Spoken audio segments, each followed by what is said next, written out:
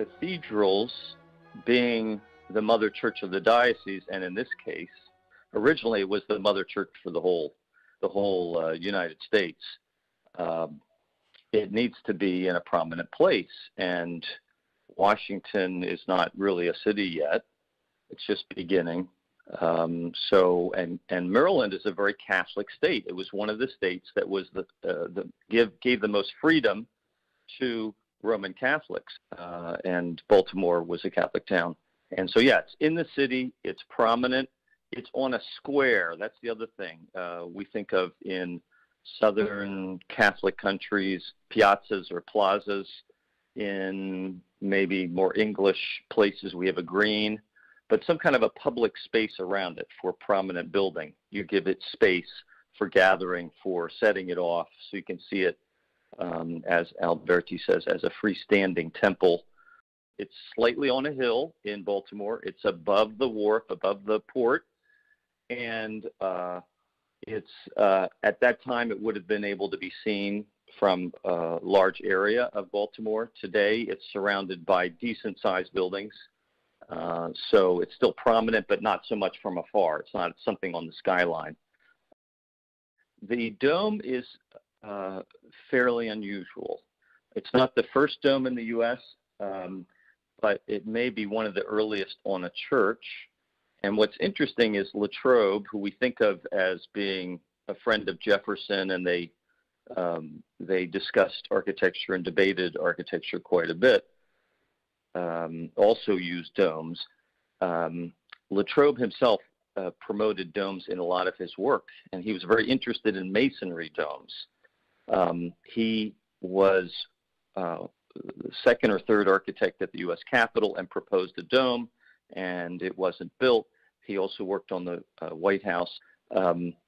But interestingly, according to John Waite, who restored the Baltimore Cathedral, the domes at the U.S. Capitol that Latrobe built leaked. They had glass oculi right at the top. The opening, the skylight at the top was glass, and they got a lot of water in there. So he and Jefferson were talking, and he came up with this other solution here where the ceiling actually has skylights, a series of skylights, and there's actually a painting in the middle, and the light comes in kind of mysteriously from above. You don't look straight up like in the Pantheon. Today there are 3 domes, 2 little domes, and 1 big dome over the crossing, over the middle of the cross.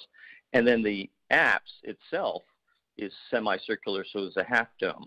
And again, this is the beginning of domical architecture, or not the beginning, but it's one of the important moments of domical architecture, which became so important in the nation's capital, but it really across the country. The most recent restoration was about 20 years ago under Cardinal Keeler, Archbishop of Baltimore, and John Waite, architect in New York State, a friend of mine, and their goal was actually to return the cathedral to what it was intended to be originally. So you take out the stained glass, you change the colors back, you redo the pews the way they were originally, you rebuild the bishop's throne into a circular canopy, which is really lovely. It looks very colonial, but it's the early throne with fabric coming down. And then you balance that out with the pulpit or the ambo, which is also circular.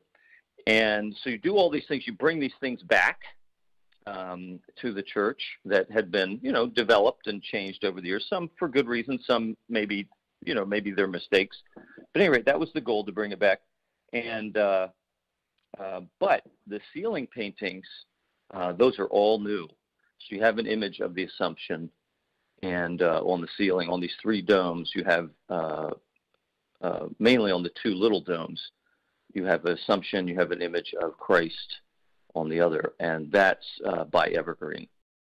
As Catholics, we need to support the arts and support architects and craftsmen as the bricklayer, the dome builder. We need to support all these great things, and it's great to conserve and to reuse because we have great, we have wonderful tradition, but we need to be patrons of new art, and they did that here in Baltimore.